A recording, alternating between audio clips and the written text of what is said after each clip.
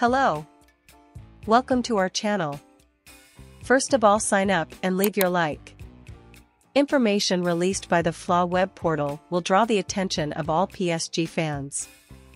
According to the news, Matheus França is interested in Paris Saint-Germain, which will undergo a reformulation, releasing stars like Neymar and Messi, and the new philosophy is to hire younger talents to have a new hiring method. Flamengo must receive an astronomical proposal in the middle of the year to carry out the biggest sale in its history. PSG is interested and will do everything to sign Matheus França. The attacking midfielder has already been coveted by European clubs since last year, and the interests are getting stronger. The French agree to pay up to €38 million to sign the Flamengo player. There are 35 fixed and €3 million in variable, depending on the performance of the 19-year-old.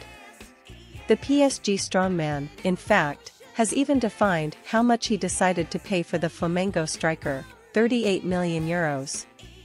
There are €35 million fixed and 3 more in bonuses. This offer should reach Minhas's table in the middle of this year, when the download window reopens. If the boy is sold at these prices, it will be the club's biggest sale. Dini Jr. joined Real Madrid for 164 million Brazilian reals in 2017. Matheus França is 19 years old and is considered a great jewel within Flamengo. With Sampaoli, he had more opportunities, and the coach has praised him a few times during press conferences.